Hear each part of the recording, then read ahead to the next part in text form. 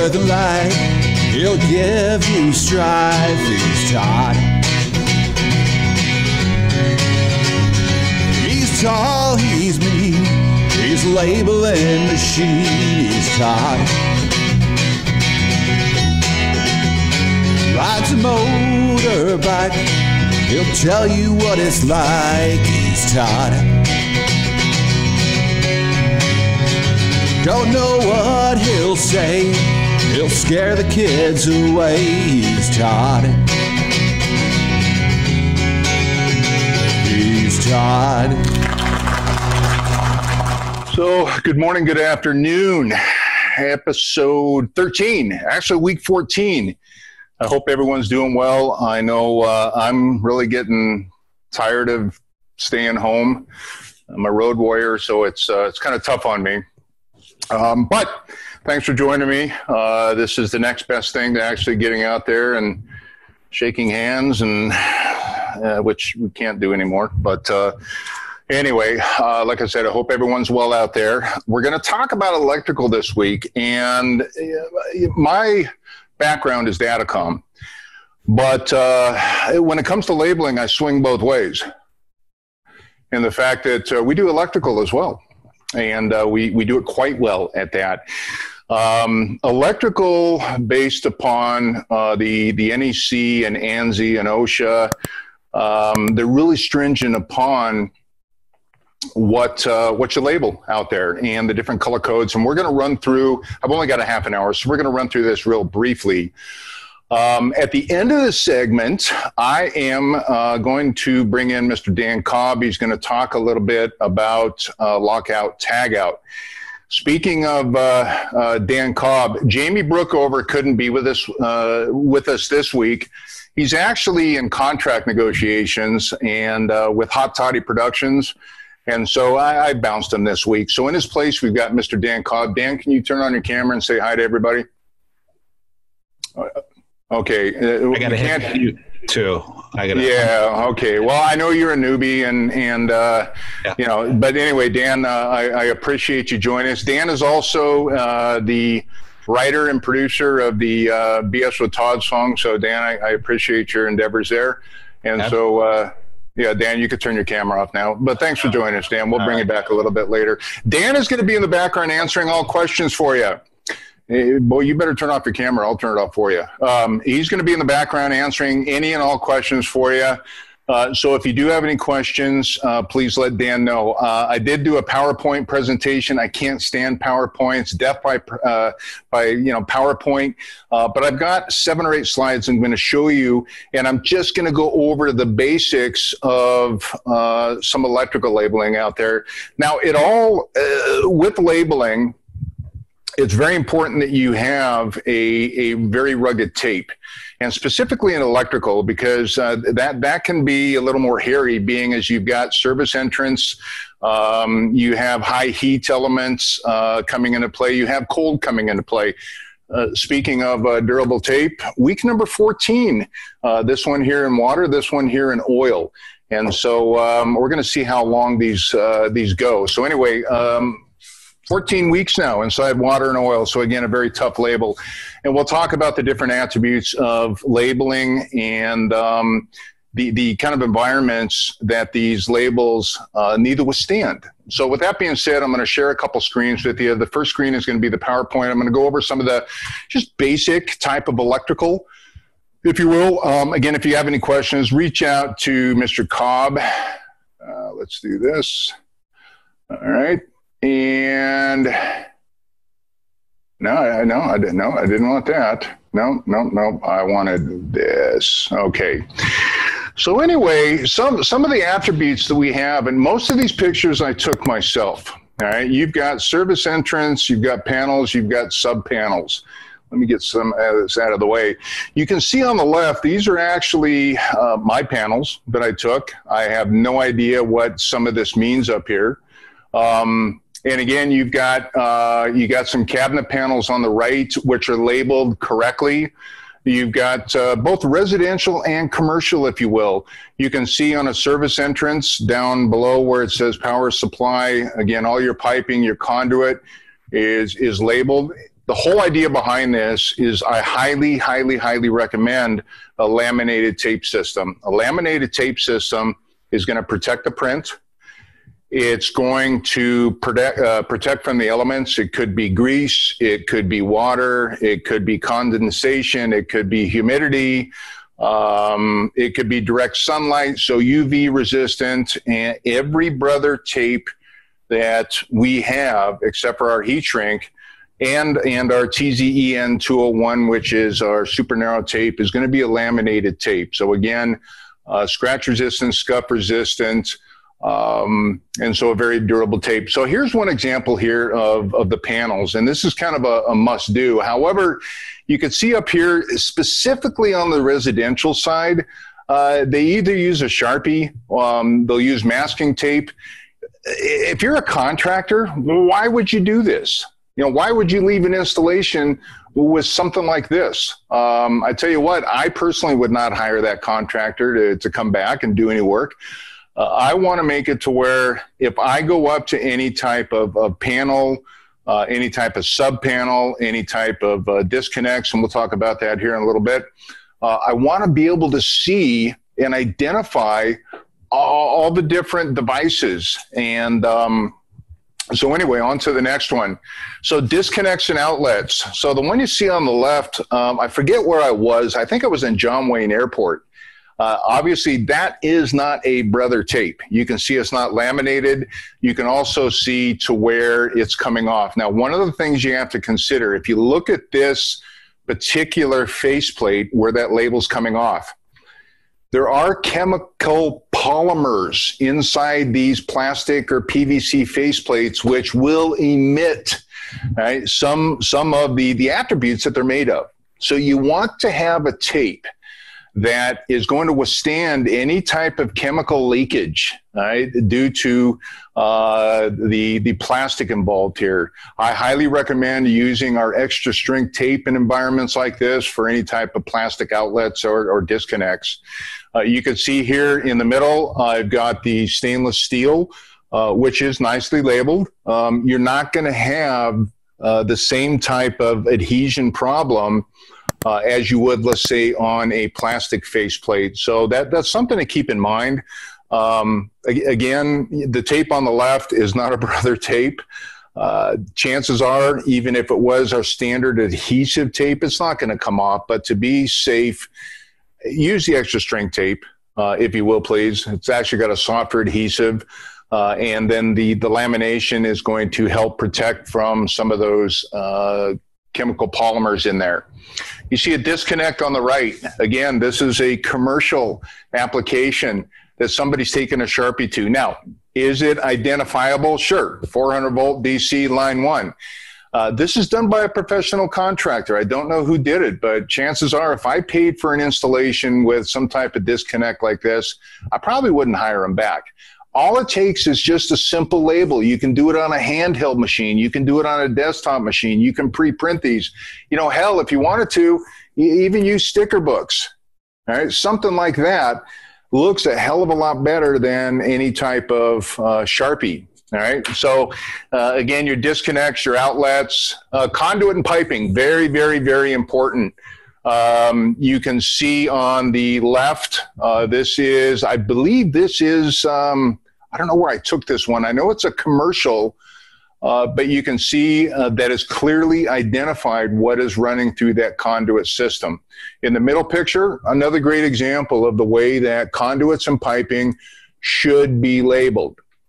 On the right-hand side, this is the recommendations from ANSI, OSHA, and NEC, specifically NEC as far as your minimum font sizes depending upon your viewing distance. So that is very important.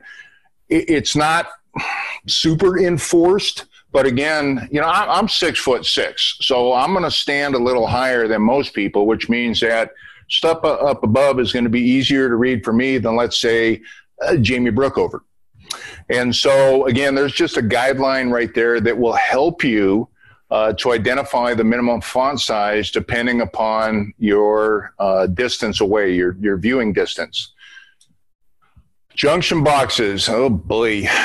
look at this. Same thing. I do believe the one on the left was at an airport I took. You know, it's marked with a Sharpie. Chances are, you know, it's a permanent Sharpie, which is great. But again, you know, somebody paid for this installation. Put a label on there. The one on the right, again, you know, I obviously Gateway 2D. So I was at an airport here. I think this was at, I'm not sure, but, you know, come on, label the damn thing. All right. And if you want a permanent label, you know, the brother labels, if you want, they're going to peel off. They're not going to just fall off like we saw on the previous outlet. You're going to have to peel them off. If you're calling for a permanent identifier, it's called a phenolic label. So I think I mentioned this before. Within the next couple of weeks, brother will have the phenolic labels available for sale through your local distribution partner. And again, in a case like this, I probably would have put bare minimum a label on this. But if anything else, if it was calling for permanent, I guess Sharpie's permanent, it's supposed to be, but it looks like hell. And somebody paid for this. So again, that's another area that needs to be labeled as well. One of the areas where I discovered actually, and where was I? I was up in Sioux City or Sioux Center, Iowa. And I was taken to, I think it was Pioneer. Anyway, they make mining.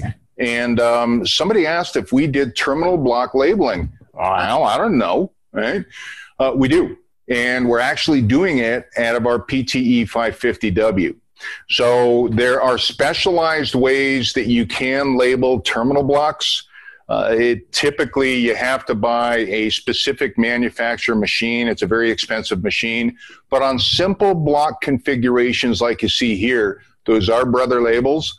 The picture on the right, you can see where not only have we labeled the terminal blocks, but we're also labeling the contact wires coming in to that particular custom box, if you will. On to the next one. It's very important, just like in Datacom, all right, to have documentation. So you can see an example on the right to where, you know, that documentation is there for anybody to view. So let's say that you have somebody that's not used to the environment coming into this environment, everything is right there for them. On the right-hand side, colors. Colors are very important in electrical, and there are different colors meaning different things. So you can see you got the red, the orange, the yellow, the greens, the blues, the blacks, the whites, and different combinations.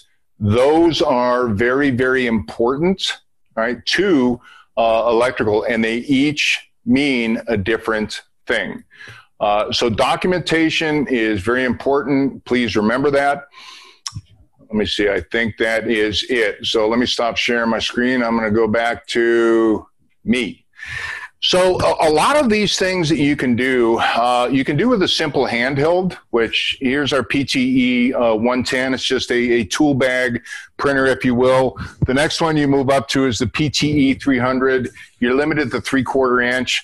Most of the work that you saw in those pictures was done with the PTE 550, which is our top of the line Wi-Fi enabled machine that you can dump a database into. So if you have a database ahead of time, dump it in the machine and work off the database instead of typing everything in manually. I'm going to share my phone. Obviously, we do a lot of the specialty stickers that you just saw. The warning stickers, the danger stickers, the barcoding. Barcoding, again, is very, very important, I think. And I'm starting to see a lot more contractors going out and putting barcode and asset management on electrical, because you can essentially read barcodes with your phone these days. You don't need the specialized one. In certain cases, you need the specialized readers. But a lot of the stuff you can do can be done mobile off your phone or your smart device, iOS or Android. So again, brother has a capability of printing a lot of what you saw as far as the pipe labels and the warning labels. Some of the ways that we do it, and the easiest way, and I'm going to share my phone right here in a second, I'm going to show you what I'm talking about, but some of the, and the app that I'm going to show you, all right, is going to be specific for the PTE 550 and the desktop models. But as you can see, when you bring up the app, if I go down to, let's say, the danger signs, and I bring up the caution signs, there are a ton of electrical already made templates in here. But now you can edit these templates as well. So if I want to, let's say, bring that up, all right, and right now it says caution, but if I want to edit this information, BS with Todd. All right, you can do that on the phone. So you can edit this. You can edit this information as you go. So as you can see, we've got the caution signs. We've got the high voltage signs. There are a ton of different things that you can do on here. Testing and inspection. All right, again, this goes for any platform that you're using out there. It could be electrical. It could be a low voltage. All right. We also do the PV labels. All right. PV, photovoltaic. Say that 10 times fast. So we also have embedded photovoltaic or PV labels on here. The electric vehicle, I really don't know. I guess if you drive a Tesla, but anyway, it's on there. The other thing that's really cool about this particular app is you saw before where people were writing in Sharpie. All right. You have the ability with this, and I'll show you, to go in and you can do circuit breakers right here. And you can print the circuit breakers. Now, obviously, the top one, we've got some residential, but we also have some commercial. And essentially what you do is you just type in whatever you want to edit, blah, blah, blah, blah, blah, go to the next one, yada, yada, yada, go to the next one, blah, blah, blah, blah, blah. You hit done and you hit print. So you can print label schedules right from your phone here. There are a couple of different types of circuit breakers on here. As you can see, I've got all of these, and all of these are or can be edited. So if you're doing some type of panel or sub panel, what a great way of doing this. Here's our Proteus. So again, it just makes it really, really nice and easy. And what happens is as you go through here and you're editing this information, BS with Todd, you can either type it in or you can use the microphone. Hit print and it pops right out of the machine for you. So again, that is our mobile cable label tool. You can also do heat shrink, the cable wraps, all sorts of things. So that will work with a PTE 550. It'll also work with the PTE 800 and some of our desktop units. So with that being said, we got about 10 minutes or so. I'm actually going to stop sharing my screen. I'm going to turn the table over to Mr. Dan Cobb. Dan is going to talk about lockout, tagout. And again, with electrical and the liability that goes along with it, lockout, tagout is an essential part of this whole electrical labeling. So Dan, with that being said, it's all yours, my friend. Take it away. Thanks, Todd. Thanks for having me today. No, what Todd was saying is absolutely critical. You couldn't be more on point with everything that he showed today in the presentation. A lot of what you saw was a lot of handwritten labels and things like that. Lockout tagout is in place, and lockout tagout's huge. It's massive. I think that it's one of the top 10, if not top 5 most violated OSHA regulations or whatever. You always see lockout tagout because people, they just don't do smart things sometimes. So, but one of our solutions for the lockout tagout is basically a labeling solution, and it makes it a lot cleaner. It makes it look a lot nicer. What you typically see now, I'm going to go ahead and I'm going to share I'm going to share my other screen so you can kind of see what we have going on over here. Now, if you take a look, I've got my label printers here, but here's my lockout tag, right? Now, my lockout tag, this is what you see when you walk through a company. I don't know how many times I've walked through a company and I've seen this kind of tag being put on something. And it's quite obvious that this guy here wasn't hired for his penmanship because it's not good. I have no idea whose tag that is. Problem is, later on down the road, the ink gets smudged and worn off, and now you really can't tell who's locked this out, what the date is, or anything about it. And that's a massive, massive problem that people run into all the time. And if you're walking through your facility or you're walking through a customer's facility, just take a look at the lockout tags once. They're horrible. Now, there's a couple solutions for this. One of the solutions is to go on. You can go online and you can buy these tags, and you can get somebody's photo put in there, and you can get all kinds of information on there. But the problem is that once you buy it, it ships to you. Well, you have to buy 25 at a time, or you have to meet their order minimums. And by the time you actually get it a couple weeks later, who knows if that person's still employed with the company or not. So you have to get another one. Another thing that you could do too is you can print these things. I saw somebody, this was really cool. They printed the tag out and on a piece of paper, and then they laminated it and they put a grommet on the inside of it, and it was a really cool tag. The problem is it's massively labor intensive. So what I've done is I've put together well, I'll show you exactly what I did. I'm going to share my screen and I'm going to show a little video that I created for this specific application, how easy it is to use our solution by using either this machine, which is a PTE 800W with a little lockout tag here, or you can use the PTP 900 series to print these labels, and we'll just simply apply them directly too. But let's share this video so you can kind of see what we're doing here and how simple it actually is to do that. So I'm going to share this screen here. Looks like y'all can see that. And I'm going to just go ahead and play. This is how simple it is, right? So this is the Brother iPrint and Label app. What Todd was showing before was the cable label tool, the mobile cable label tool. This one here is the iPrint and Label mobile app. This is the one that Todd was showing earlier, and this is this one here. And what I did in this one, I'm just going to hit play, and you'll see that's my old one that I had. So I'm going to create a brand new label here. And what I did was I just made it 2.7 inches because the lockout tag itself is right around 2.7 inches. So I set it up to exactly what size I want the label. And now all I did was select image. I take a photo with my camera, turn it around. So of course I can get a great selfie. That's a good looking selfie, but it needs to be cropped out because I got a lamp there. So I crop it out a little bit using just right there in that mobile app. And you can still see the lamp, but that's fine. You primarily want to see my face.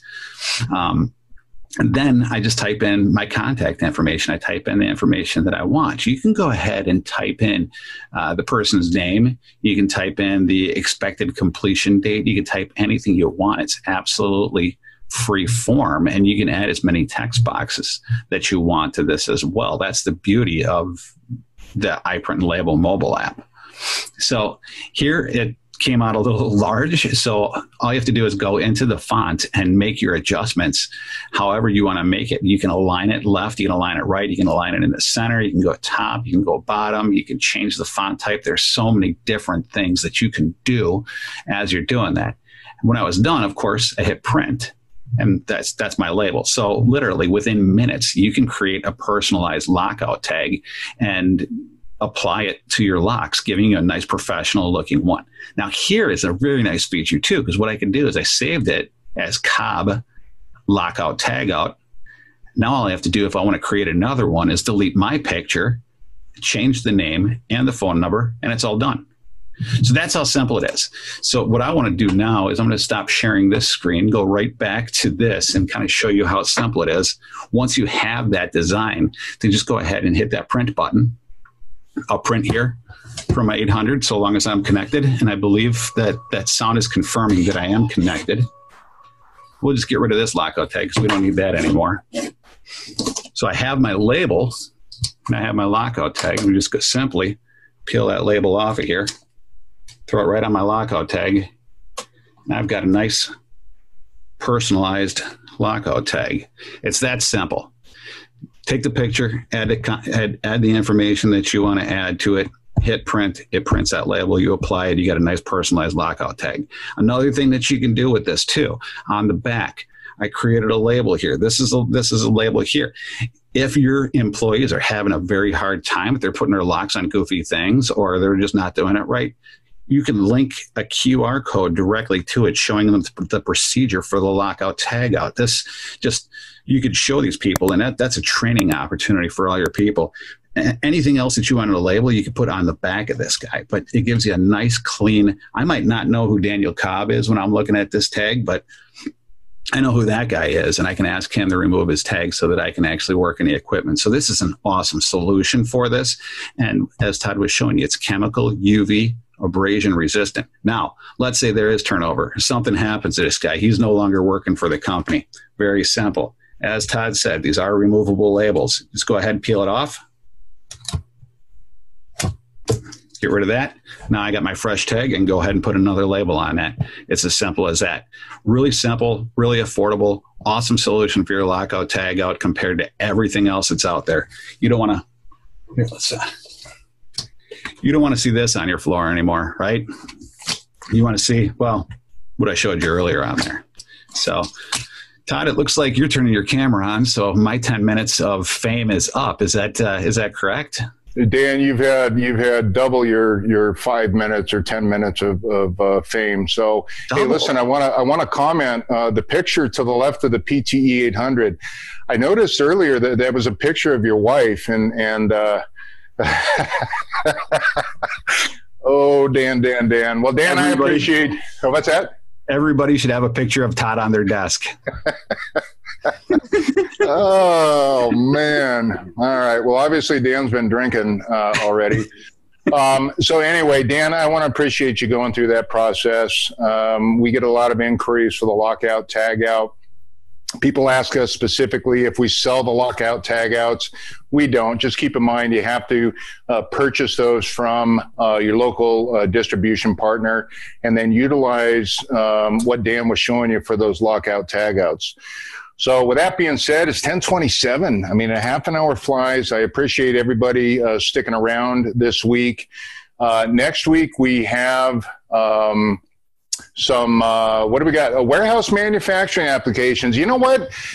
Out of the kindness of my heart, I may even bring Mr. Dan Cobb back here to help me with that. Dan specifically focuses on warehouse and manufacturing applications. You're going to see a lot of barcoding and QR coding, which I'm a huge fan of. So I'm sure Dan will show you that process as well as some of the applications for warehouse and manufacturing as well. So stay tuned and come back next week, please.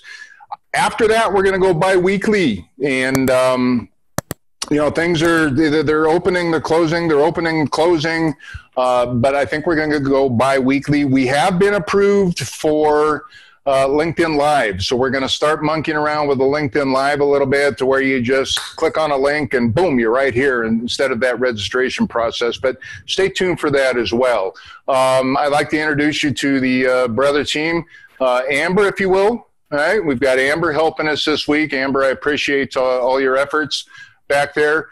We got myself out here in Carlsbad, California, Mr. Jamie Brookover. Maybe he'll be back on the air. I don't know. We'll see. Anyway, excuse me. He's out in Virginia Beach. Obviously, you know Dan Cobb now.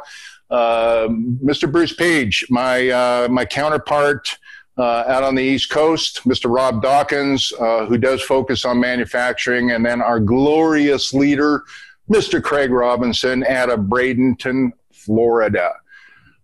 We do have a poll coming up here, so please stick around. These polls are very important to us. They let me know and let us know how we're doing.